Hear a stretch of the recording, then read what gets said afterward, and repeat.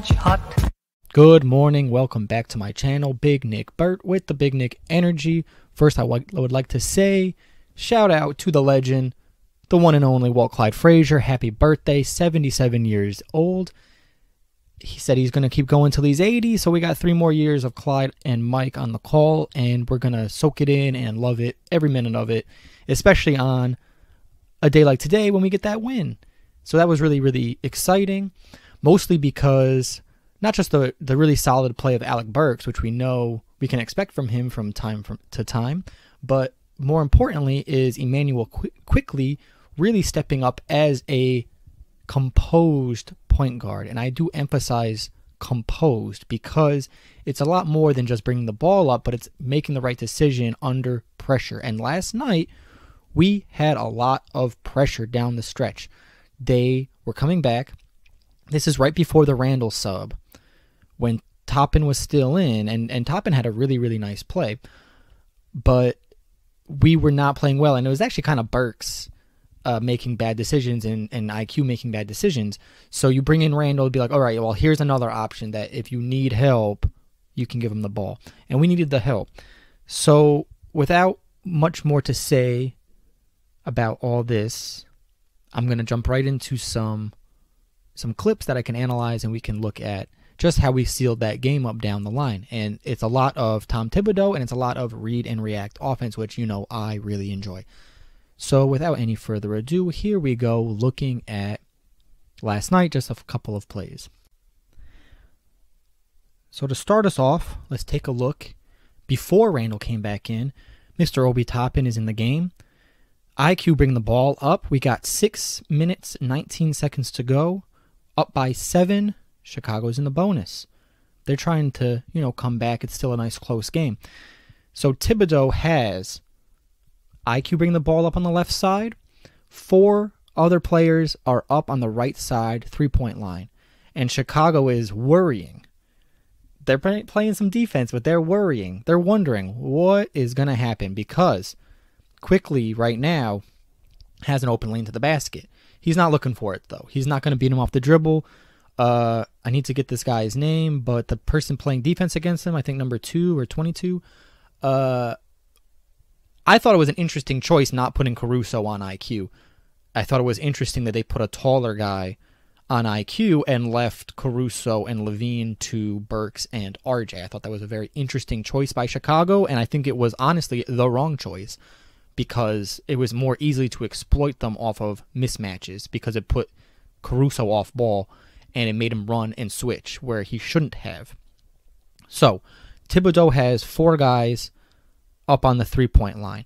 Now, classic Knicks, if anybody's watched tape before, which if you've seen my channel, of course you have, the Knicks love running a double high screen and roll. And I love it too. It's a very, very solid play. You get a lot of different options and a big chance of getting a good mismatch. So what do we do here? RJ and Mitch set the screens, but they were kind of not, that's not the real point of this play. Instead, they roll and IQ swings the ball to the corner. And now here's where the real play starts coming in. IQ swings it to Toppin, Toppin swings it to Burks. Toppin immediately sets a screen and gets the switch, which we love. He gets Levine on his back. Burks dumps the ball to him. And now, look where Mitch is, down in the block. RJ is over in the 3. He's ready to come and help if he needs to, but kind of everybody hangs out. Burks and IQ at the top of the key. IQ can always swing over. Burks can always swing over. So he has what we call a pressure relief valve, right? The relief valve is what we call that position up there at the top of the key. And the relief valve is, hey, too much pressure, too much heat in the oven, all right? Kick it back out, and we'll figure something out. So there's 7 seconds left on the shot clock. More than enough time to kick it back out, maybe swing it around the horn, get it to RJ. Maybe Vucevic comes over and tries to help. It'll give Mitch open, but instead we see Obi Toppin take this mismatch, and this is a Thibs drawn mismatch to get Levine onto Toppin and to Toppin to execute it, which he does. And that's what we've been seeing more and more from Toppin, is that he's able to take these mismatches and exploit them. Same with Quickly, same with Randle, same with RJ. So we're really mismatch heavy on our offense, and it's almost a detriment where we're only looking for a mismatch, but it's really effective. So I'm all for it. So let's move on to the next play we're looking at. And again, IQ's got the ball, which is we're going to be seeing a lot of that. And I'm loving it. Really, really am. This time, top of the right side key. And again, we got 3 guys the top of the key with him. And then Randle is down in the corner waiting for that swing. So what are we trying to do here? IQ brings the ball up. And we'd like to pretend, we're setting some screens. So RJ kind of like does a little, oh, maybe I'm setting a screen, maybe not. Same thing with Robinson. Robinson comes up. Maybe I'm setting a screen, maybe I'm not.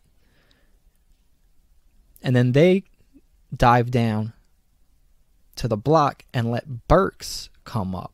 So we got RJ in the corner on the right side, Randle in the corner on the left side, and Robinson down in the dunker spot left side where he's most effective, leaving that right lane wide open for someone to come in. So those faint screens from RJ, those faint screens from Robinson kind of got their defense looking like, what's going on? But here comes Burks. Burks sets a screen, relocates on the other side, and IQ is like, yeah, I don't really need this screen. I think I'm confident in my ability to take him off the dribble. And not to mention too, I think if they were looking for a mismatch, they didn't get it, which is fine. So now what do we see? IQ with his defender, and he's being defended really, really well. I just want to give props. I know I said that having him defend IQ is maybe a mistake, but I see what Chicago was trying to do, and he is a very good defender, and he was staying with him, and that's all you can ask for. But Thibodeau had a plan, and that plan was spread the floor, open the lanes up, and see if we can get inside. And with RJ at the top of the key, with Burks in the corner, Randle becomes that relief valve. He starts coming up, following behind IQ, but that's not needed. And it could have been. Vucevic and the defender on IQ could have trapped him up in that center, could have stopped him. But instead, Vucevic was a little late to rotate, and of course Mitch is in that dunker spot waiting. I love to see that. So it wasn't even really, they didn't even really set any screens. It was just all just motion, feint actions like, oh, we're going to set a pick, are we going to set a screen? No. What we're going to do is just clear out, let IQ work, and when he gets inside, breaks down the defense, instead of going high. So this is an interesting thing, and this is why I was kind of against this matchup for Chicago, putting this taller guy on IQ, is that every person who plays knows if you're going up against a stronger, bigger player, you're not going to go high up over him. So where he would normally maybe look for a lob, and maybe that's why they put a taller player on IQ, is to prevent the lob, prevent the float, and give him more of some blockage when he's going up for a step back or what have you. What you lose, though, is that from going up here to down low is a lot more difficult for a taller player. And of course, we see IQ exploit that with a very nice little bounce pass under. After a little show, nice little bounce pass right to Mitchell Robinson. Really nice, really clean play. And just goes to show this read and react. It's not all about setting a hard screen. I know we all want to see a hard screen set, but sometimes that's not the point. Sometimes the point is just to get the defenders moving and make them think something's going to happen. And when in reality, it's like, yeah, we're just doing another ISO play. We're just going to let IQ work. And the moment you try to recover and stop him, we're going to dump that off. So he hit Mitchell Robinson on the block, but he also had Randle coming behind him for that relief valve where he could have kicked it out to Randle. Randle could have swung it, what have you. A lot of different options. The one that we got was honestly one of the best ones. So by then, that's when we really needed that. We really needed some points right there. It was 98-99. Both are in the bonus. 3 minutes left. And we're just running a feint play and letting IQ work. And this is the big, big step up that I'm seeing with IQ lately is he's just cool, calm, collected, composed, making the right decisions. And this is why we're saying, hey, we can actually see IQ starting as a point guard next season. That would be big. So we see the options 1, 2, 3, 4. What does IQ do? He goes for that 4 right down low. Love it. Love it. What a play. And that's clutch time. Pressure's on. Time to make a bucket or lose. And IQ made it happen. Let's fast forward. 2 minutes to go. 100 to 101. So you see we're hanging around. We're letting Chicago stay in it. This time Burks is bringing up the ball. Right in the center. Look at Thibodeau. Thibodeau is calling, hey, he's pushing him out. He says, no, Mitch, no. Get out of there. I don't want you setting the screen. Instead, let's get RJ the ball. And let's get Randle to set some screens. Look at Thibs calling it. So here comes Randle. Sets a little screen for IQ, maybe to get IQ free. And if IQ cut to the basket, he would have been free right there. But instead, all eyes are on RJ. And IQ knows. He's like, yeah, I could have cut. So here comes Randle. Randle hits him with the screen. I think IQ could have cut to the foul line at least. But he leaves that center open. And this is a smart play. Because he knows RJ is going to drive. We all know RJ is going to drive. So instead of clogging the paint, IQ stays out. IQ stays out on the perimeter. And Randle sets another screen. This gets Caruso just a step behind RJ, able to get to the basket, able to get fouled, and he's been hitting his foul shots lately, which we love. We love to see it. So let me just play that play one more time, because I really, I want to make sure we're really getting it all. Burks is bringing the ball up. Thibodeau is saying, Mitch, do not set that screen. Mitch is like, all right, I will clear out. RJ says, it's my time. I got Caruso on me. I think this is a bucket. IQ says, maybe me. Thibs says, no, Randle's coming. Randle says, all right. Free up IQ. IQ doesn't go. Hits Caruso. Caruso, that's enough space for RJ. Vucevic got to help. And he fouls him. Great outcome. Great outcome. The most efficient things in basketball are dunks, free throws, three-pointers. That's all we want. Dunks, free throws, three-pointers. And that's all we're seeing at this point in the game. So, all right. 42 seconds to go. 103 to 104. Knicks hanging on to a 1-point lead. And the Garden is getting hot, getting heated. We want to close this out. Everybody knows what to do. Thibodeau is on the sideline giving that chop signal. Chop, chop. Now, I don't know what this means because I don't watch enough and I don't put the hand signs to the plays half the time. But what we see is basically a nice clear out. Thibs is there saying, push them down to the corners. Push them, push them, push them. Get out. Get out of the center. Push them away. And I thought that was interesting because he was saying it right to Mitchell Robinson. And he says, Mitchell Robinson, get your butt to the corner. And Mitch says, hey, Randle, I'm supposed to be in the corner. You go up, which is an interesting change of events. Normally, you would send your big guy to set the screen. He's a bigger guy, bigger target, and you can do a little bit more on those picks. But instead, now I like this too. Going with Randle to set the pick gives you a better option on the roller because he can ball handle, because he can shoot it. You get more options off of that pick and roll. So although they didn't hit him with it, it's a better call. Putting Mitch in the corner, though, you are you're banking on it going left, and you're banking on it, not having to kick back out and not have that relief valve. So now let's look. IQ's got the ball. Burks is in the corner. RJ is there, top of the key, so he's kind of your relief valve. Mitch is in the right-hand corner. And we got Randle coming up to set some screens. And I think this was a very interesting play because most people who know the Knicks would expect them to be going with Randle down the stretch. It's a very close game. Why not go to your best gun? So, of course, we send Randle up to play the pick guy. And we get, is that DeMar DeRozan, number 11? I'm going to have to check that. But his defender is actually fronting him as if Randle is the main threat. But instead, so Levine and I believe DeRozan, yeah, it is DeRozan, go right to the foul line. They leave RJ up at the top of the key.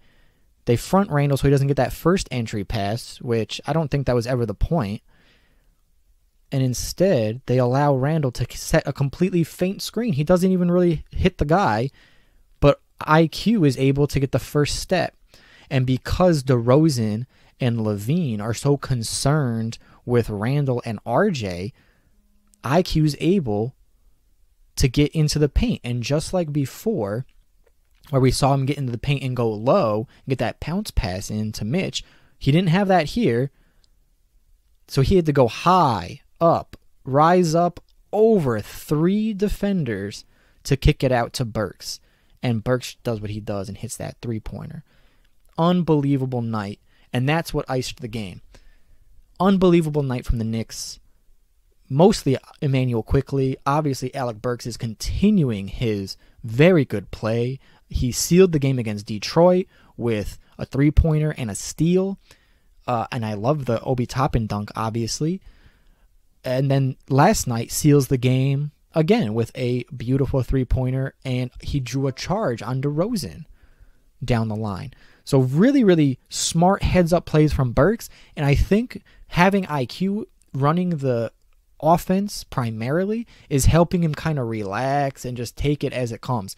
So that catch-and-shoot 3 from the corner is exactly what you expect from Burks. That's why he's here. That's who he's supposed to be. And IQ breaking down the defense and making the right plays is exactly what we want in our young guy right now. So I'm very excited for IQ to be developing as a point guard, as a ball handler. I know people are saying, oh, he's a combo, oh, he's not a true point guard, he wants to be a 6-man or whatever. But, why can't you develop to be a point guard? Clyde says it, and he said it again last night, is it's the hardest position to learn. It's the hardest position to train for at that level because what's expected of you is so much higher than other players, and you have the ball in your hand at all times. So you're going to make more mistakes.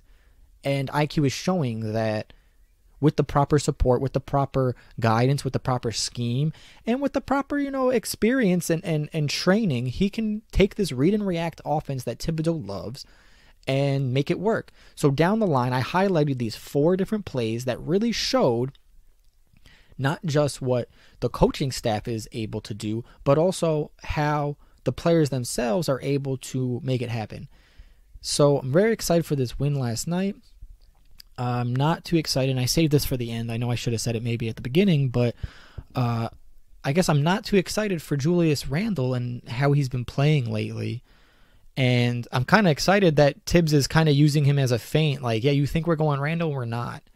So we saw it last night. We saw it actually a couple games recently that he's not getting the number 1 treatment option down the line as he was getting last year or even earlier this season. Instead, we're kind of putting more faith in IQ, but we couldn't have done that the beginning of the season. So I don't want to say that Thibs is wrong for not doing it sooner because I don't think IQ was the same player he was, beginning of the season versus now. So that just shows growth, shows coaching trust, and just shows maybe a shift away from Randle, or at least maybe a redefinition of his role in the offense.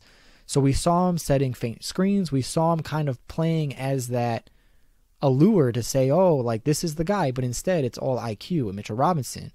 And it wasn't even RJ down the stretch. So really exciting win, especially because we were able to do it without investing too much into RJ and Randle, and instead invested some into IQ, Robinson, and Burks. So we saw Burks the other night. It was great. We saw IQ the other night. I hope this really continues, and obviously it's giving me a lot of hope and excitement as a Knicks fan. But something's got to go on with Randle. I don't want to say he's gone. I don't want to say we should trade him, but it's almost like, he's just trying to get through the end of this season. And I don't know if that's a mental health thing. I don't know what it is, but I think we can all agree something's not right. And I hope he figures out whatever he needs to figure out because we can all see it. the way he threw the ball away at the end of the game last night, it's not a good look. So, hey, we're praying for you, man. We hope you're finding what you need. And if what you need is away from New York City, is away from the Knicks, hey, I mean, I hope you find it where you need it, and you can continue your career in a better, healthy, safe environment. And if you're here next year, bro, I hope we can support you and you can come out and prove everybody wrong, because that's all we ever want here as Knicks fans, is to be proven wrong with our negative takes. And that's all I'm going to say about it, all right? Thank you for stopping by the channel. Let me school you up and do some studying on some Tom Thibodeau offense. I know still a lot of people want him gone, but until he's gone, I'm going to keep, looking at what he's doing and trying to break it down. So thank you for stopping by. I'm Big Nick Burt with the Big Nick Energy. Hoping to do this again soon. We need Miami to win against Atlanta and Charlotte to keep our dreams alive. I think it is definitely possible to get in the play-in right now. Is it probable? No. But is it possible? Yes. And to that, I'm still excited to watch these games. Miami can beat Atlanta, can beat Charlotte. Atlanta and Charlotte can lose the games they're supposed to lose, i.e. against the Nets, against, I hope the Wizards beat them as well. But if Miami can beat them and we can beat them, we might be in a play-in experience, all right? So even if we lose in the play-in, it's still exciting for me. So I'm gonna keep rallying for it until it is impossible. So thank you so much for stopping by. Big Nick Burt with the Big Nick Energy. I'll see you again next game. Thank you so much. Burt knows basketball, y'all.